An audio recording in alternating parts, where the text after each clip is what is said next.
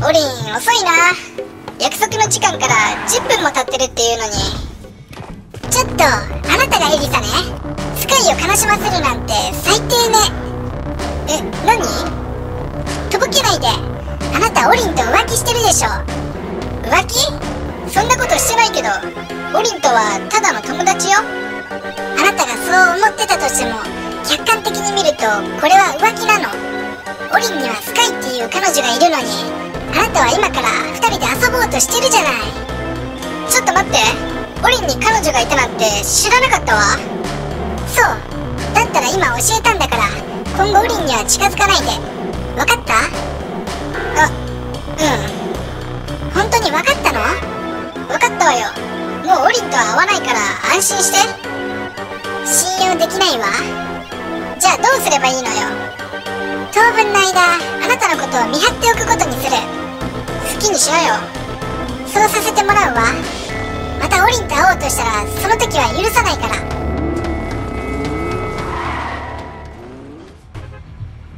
ということで、今回もフォートナイトやっていきたいと思うんですけども、エリサ、今日はオリンと楽しかった？それが結局オリンとは遊ばなかったんだ。なんで？昨日明日遊ぶって言って楽しみにしてたのね。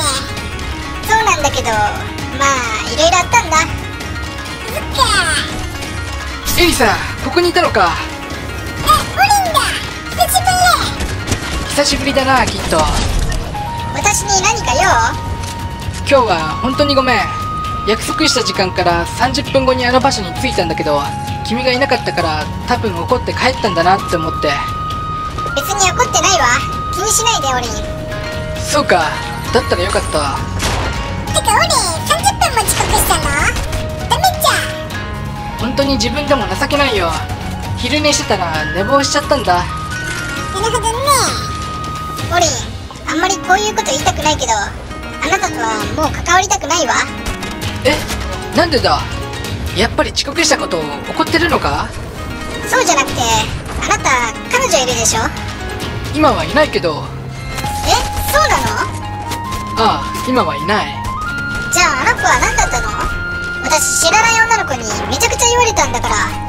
知らない女の子？そうよ。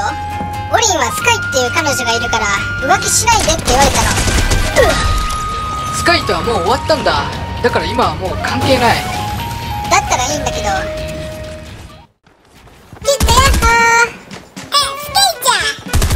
さっきからオリンを探してるんだけど見当たらないんだ。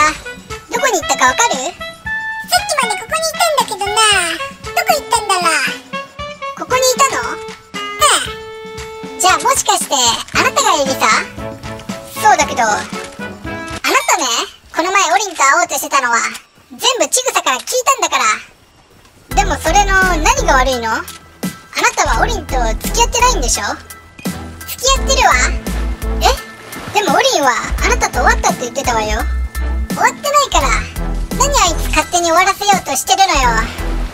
なんかどっちが本当のことを言ってるのかわからないけど、私は面倒なことに巻き込まれるのは嫌なの。だからあなたが会ってほしくないって言うんだったら、もうオリンと会わないわ。騙されたらダメよ、スカイ。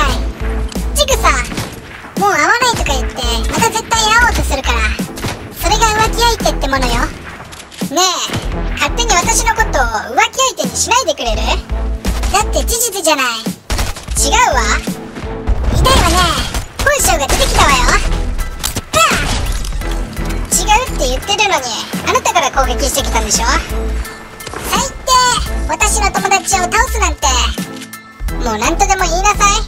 あなたたちをいちいち相手してたらめんどくさいわ。私は浮気相手じゃないって言ってるし、もうオリンとは会わないって言ってるのに。僕と会わないってどういうことだ？帰ってくるのが遅いや。いろいろ大変だったんだや。大変って何があったんだ？とにかく私、もうオリンと絡まないから。それはちょっと困るよ。なんで？俺はエリサのことが好きなんだ。何言ってるのよ、オリン。あなたには私がいるじゃない。スカイもいたのか。だったらもう一度言うけど、あの時しっかり別れを告げただろ。だってあんな理由じゃ納得できないんだもん。俺の中ではもう終わったんだ。だから分かってくれ。わからないよ。ああ、すぐどっか行くんだから。とにかくスカイとの問題が解決するまであなたとは関わりたくないわ。私は平和に生きたいの。分かった、なんとかするよ。前回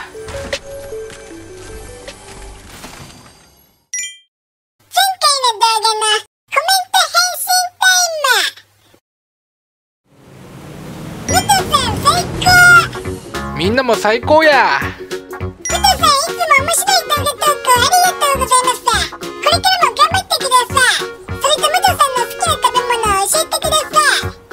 武藤さんの好きな食べ物はですね、クッキーマンです。やめて